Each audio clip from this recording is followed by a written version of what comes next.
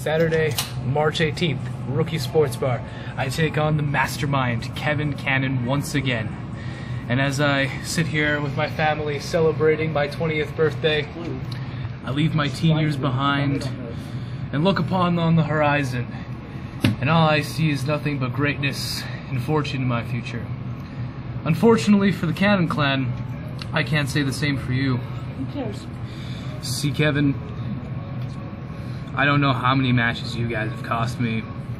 The last multiple times we faced, you guys have somehow screwed me out of the win, so what I propose to you is a one-on-one match between me and you, no clan, no gimmicks, no nothing. But if you want to keep them around the ring, then I'll just take them down with me, because if I go down, I'm bringing everybody with me, which means I will do everything in my power to make sure they walk out without those tag team championships.